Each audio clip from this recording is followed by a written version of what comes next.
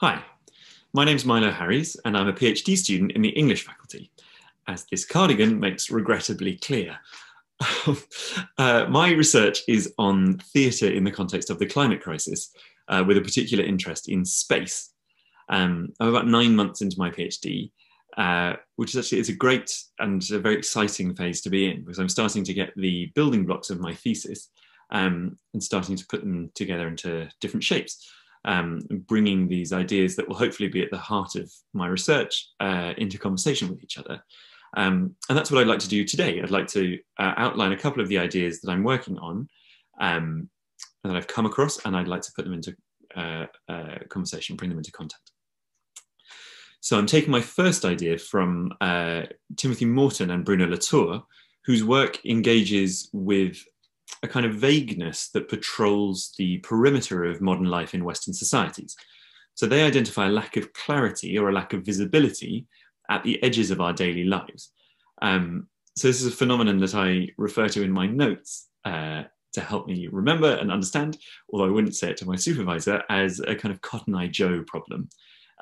So whether it's food or clothing or energy, pollution, sewage, household waste, the things that actually make up our daily lives, we're not quite sure where these things come from. And once we're finished with them, we're not quite sure where they go. So both Morton and Latour describe this phenomenon using the image of somehow floating above the earth. There's certain detachment or distance or in this sort of generality. But it's maybe actually easiest to grasp in something that Morton borrows from Slavoj Žižek, which is an inflection of the word away. So Žižek uses this to describe what happens when you flush the loo. You don't know where it goes exactly, and it's not your problem anymore. It's not your responsibility. It just goes away. It's also pretty clear when we think about rubbish, particularly non-recyclable rubbish. If we're throwing something away, we don't actually tend to think of it as transport. We think of it as sort of a kind of vanishing. So we don't think that it's going somewhere to be left there or to be dispersed by burning. We don't think of it as sending something simply from A to B. It's just really, in general terms, it's just from A. It just goes away.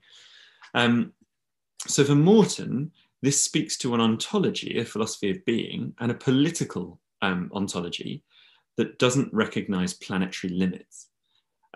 So it's a world concept that doesn't have any time for sewage plants, and it doesn't have any precise consciousness of landfills or incinerators. Things come to us from and disappear into a sort of abstract and non-limited or unlimited space.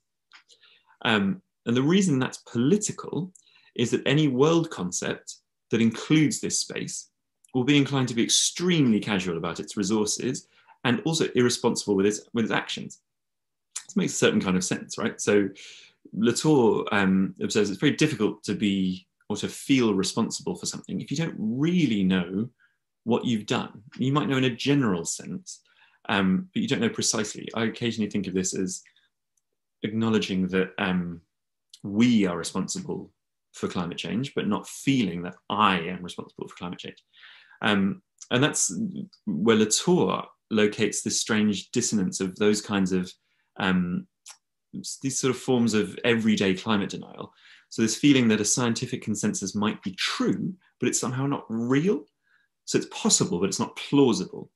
And for Latour, this begins in this ontology or cosmology that's deeply and structurally incurious about the way life is actually sustained. So he talks about the figure of the globe, which is a very generalized and universalizing world picture, but that lacks detail. It's not composed detail by detail.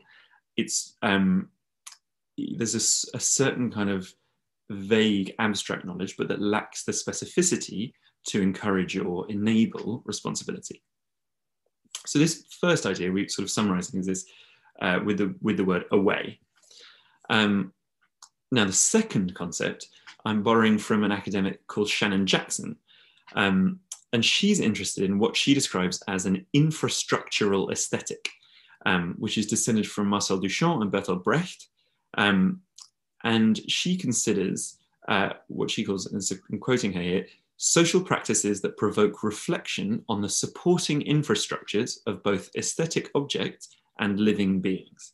So in other words, what we've got from Shannon Jackson is an approach to art that's sensitive, particularly sensitive to support. So at the risk of flattening the nuance of her work, we might say that Jackson is arguing that the aesthetic can be a way of showing up our systems of maintenance and dependence. So the networks, in other words, that keep us alive. So she devotes a chapter, for example, to Meryl Lederman Euclides, who's artist in residence at the US Department of Sanitation, and whose work repeatedly engages with the conditions of visibility of these networks. So in Touch Sanitation Performance, which is 1979-1980, Euclides shook hands with all 8,500 sanitation workers in New York as a way of expressing gratitude for their care for the city, but also implicitly and very simply as a way of insisting that they were there. So her work insists on noticing the things that this supposedly frictionless society repeatedly and structurally disavows. So there are some things which we might be, or a society might be, committed to not noticing and committed to vanishing. And Jackson's arguing that there is a particular kind of aesthetic attention, or there are particular kinds of aesthetic practice or process that can make those systems visible, that can change the conditions of visibility.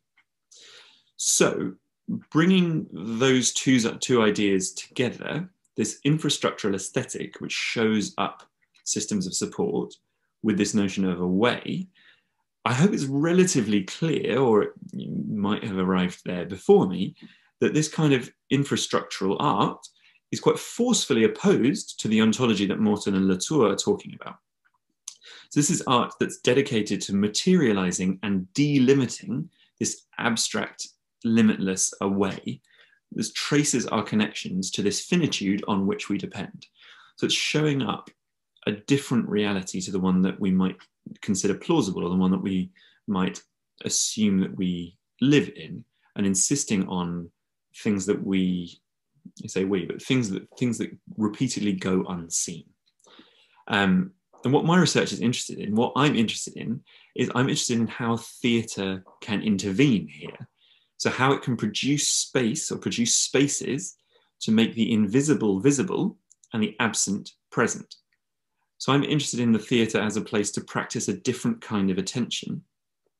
The kind of attention, again to borrow a phrase from Shannon Jackson, that's capable of seeing the non-autonomy of persons and the interdependencies of worlds. So in my PhD, and this obviously, it's an overly large project for one PhD, but it's a project to which I'm trying to contribute with my research. What I'm trying to do through my research is to try to work towards, or try to work out, ways in which the theatre might be able to produce spaces where these perspectives can thrive. So how can the theatre counter this sensation of away? How can it counter this world concept that is ultimately imprecise and misleading, and that acts as an obstacle to particular kinds of responsibility, and furthers particular forms of passive denial, or active denial, but also passive denial. So this can take a lot of theatrical forms. So it can take the form, it can be site-specific, like Platforms and While London Burns, which you can actually find online and is well worth listening to. It could be in plays like Sarah Kane's Blasted, or Tim Crouch's The Author, which are very interested in theatrical space and what it is the audience is engaged with in the act of participating in that event. It could be the work of companies that are rootedly local, like Slung Low in Holbeck in Leeds. Or it could be in more peregrinatory companies, something like Rimini Protocol. Ultimately, it will find different forms in different theatres, both physical theatres and sort of metaphorical theatre practices. But what I'm looking for are the conditions of my own gaze. Jason W. Moore says that climate isn't everything, but it's in everything. And the ambition of my research, what I'm trying to do through my PhD, is to work towards ways of allowing us to see it, to see climate when it's there.